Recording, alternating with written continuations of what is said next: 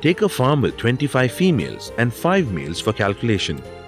Each female delivers 6 to 8 kittens each time and 5 to 6 times a year.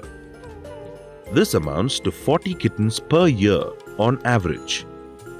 Hence, we can sell around 1,000 rabbits per year by keeping 30 breeding rabbits.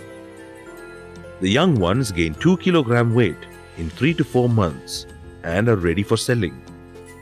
It fetches 100 to 125 rupees per kilogram. Each rabbit needs 6 kilograms of concentrated feed for 4 months. One worker can maintain a farm with 200 rabbits. Cost of production of one rabbit will be 60 rupees for feed, 30 rupees for management, and 10 rupees for medicines and other expenses. The total cost of production will be 100 rupees for each rabbit. These rabbits weigh at least 2 kilograms, each fetching a minimum of 200 rupees. Hence, one can get a net profit of 100 rupees from each rabbit.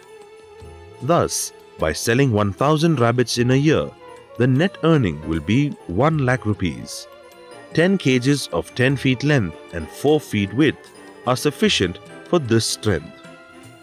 10 cages cost around 25,000 rupees. The cost of construction of the shed is extra.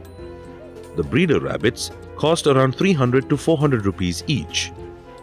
These figures are given here just to have a broader idea of the economics of rabbit farming.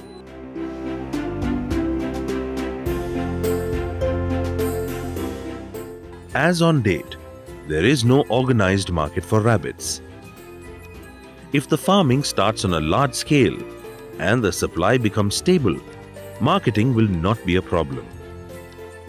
Calculations of the consultants might have some exaggerations, but it is not totally wrong. Instead of depending on the buyback and other mediatory systems, the farmer himself should sell his rabbits. Even if it does not become a multi-million business, there is no dearth of an attractive income. Let us hope that rabbit farming becomes a popular activity in the future.